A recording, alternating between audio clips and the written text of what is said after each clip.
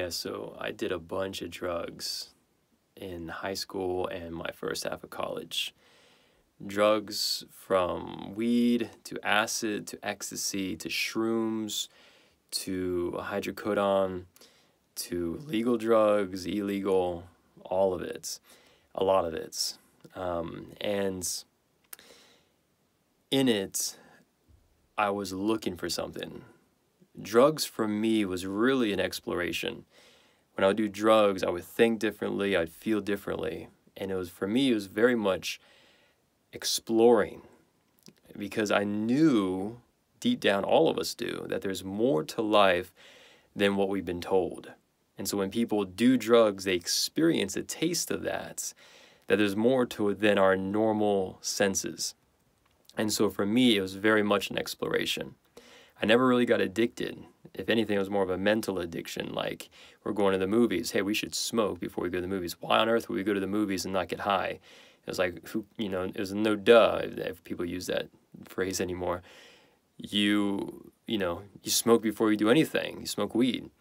And that's how I was. So it was more of a mental addiction. But I encountered Jesus during that time when I was high.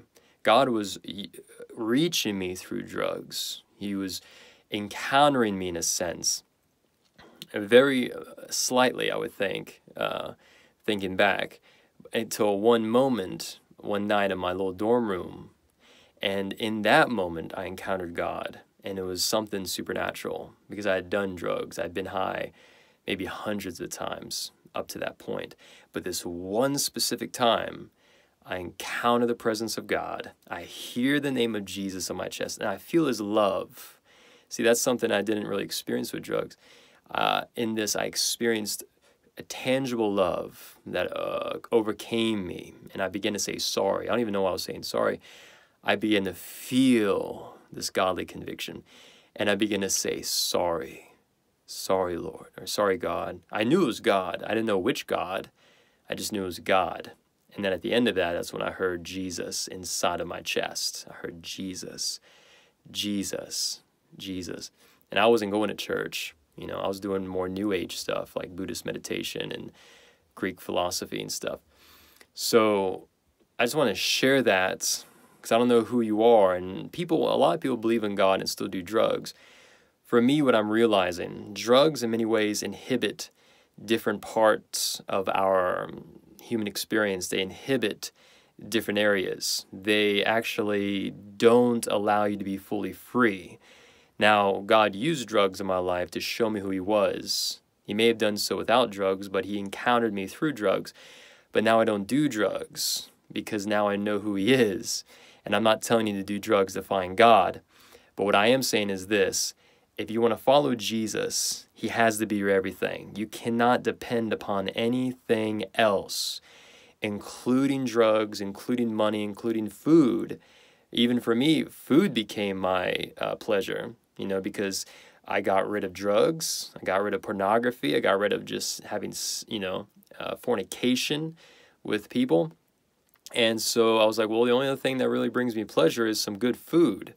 And that's when God began to lead me in fasting. And I was like, wow, God, you took away all my pleasures. You just want me to be not happy the rest of my life. And that's not what he was doing, because now I'm very happy, more happy than I ever was in my party drug lifestyle. But he was trying to show me I can't rely on anything else. I can't find my joy in anything else but him, because otherwise I will get distracted, and that thing can very much become my God. Does that make sense? So whoever's watching this, if you do drugs, whatever, is that your God? Right? Do you need it?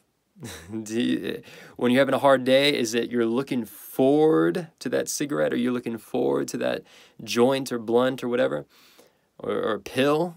Even medication can become a god to people. And God, the true God, he wants us to find him as our source of life, our source of everything, and that we can find him in everything. It doesn't have to be in a building. It doesn't have to be in a church. It doesn't have to be, per se, in your Bible reading time. It can be in everything. And it's this pursuit of God, as A.W. Tozer said. We're pursuing him, and he rewards those. You got to understand this. He rewards those who diligently seek after him. He rewards them, I believe, in this life. And it's amazing. And then every now and then he gives you just a mighty revealing of who he is. You know, I've had some very powerful encounters with God.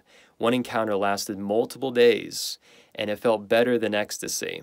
The only thing I could compare it to was ecstasy, but I was totally free from ecstasy during that time, and it was a multiple-day experience, and there was no hangover.